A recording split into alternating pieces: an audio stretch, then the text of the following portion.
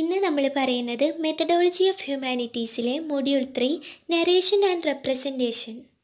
Reality and Representation, Narrative Modes of Thinking, Narration in Literature, Philosophy and History, Textually and Reading.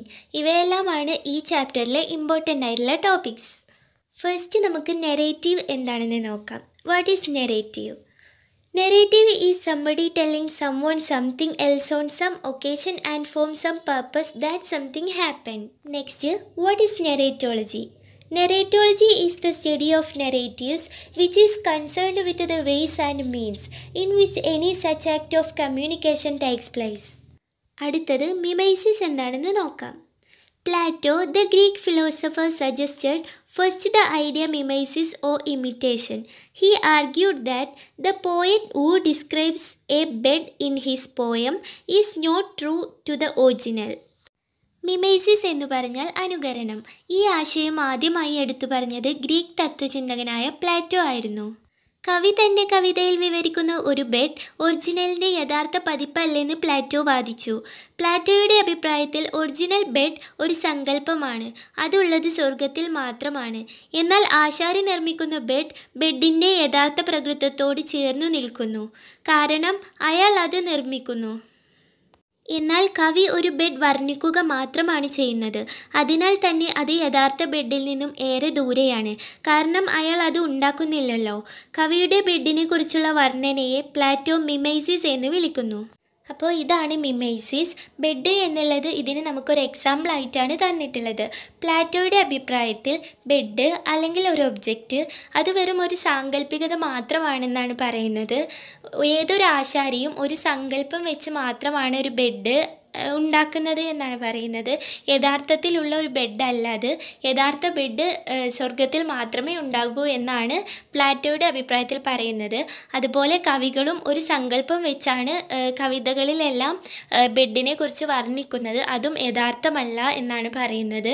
അത് എല്ലാം അനുകരണമാണ്. ആ അനുകരണത്തിനാണ് മിമൈസിസ് എന്ന് പറയുന്നത് എന്നാണ് പ്ലാറ്റോ നമ്മളടുത്ത് പറയുന്നത്. Next, കാതർസിസ്. Generally, it refers to the process of releasing strong feelings through plays or other activities, as a way providing relief from anger, suffering, etc.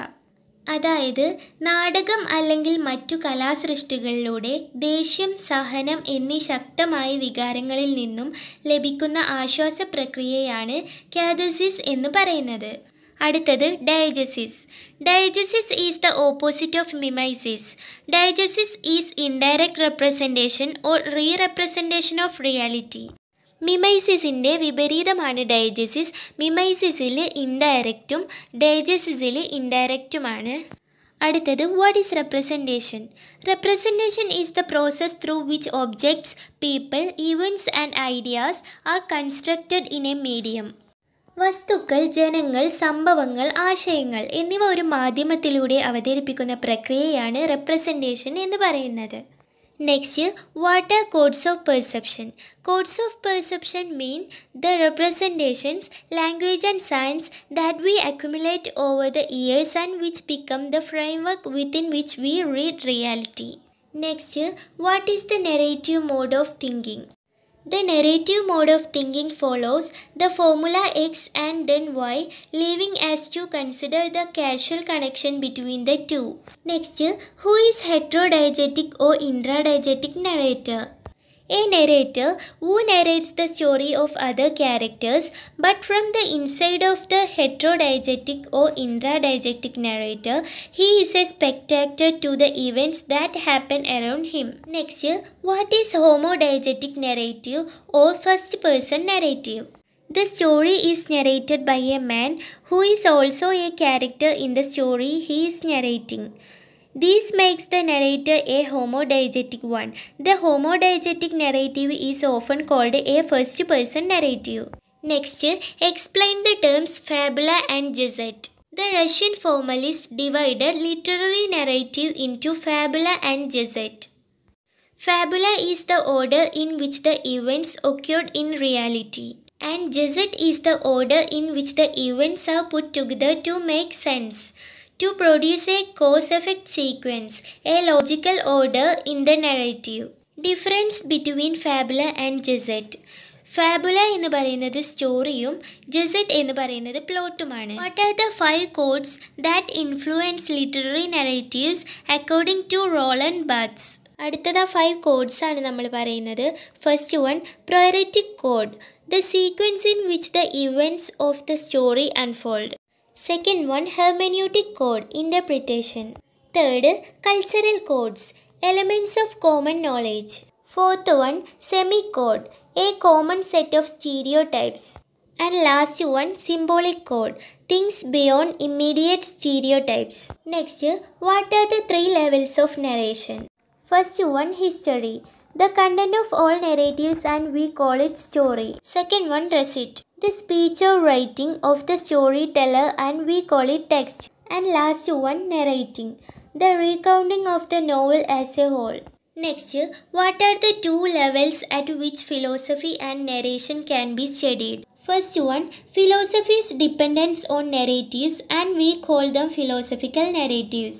And second one, philosophy's explication of various kinds of narratives in order to propose an understanding of human existence, life and truth.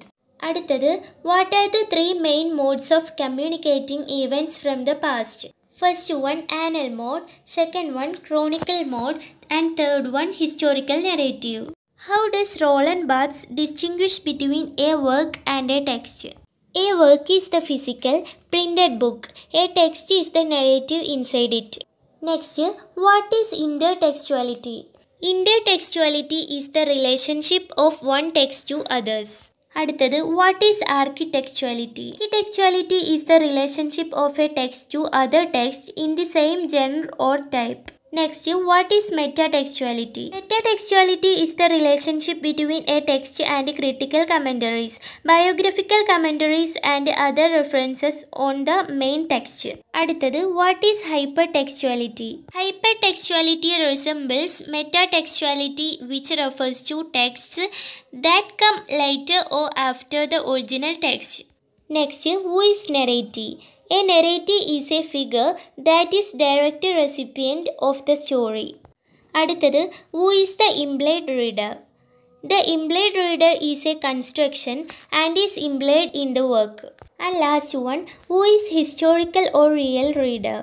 The historical or real reader is the person who reads the text. ഇവയെല്ലാമാണ് 3rd മൊഡ്യൂളിലെ important ആയിട്ടുള്ള topics.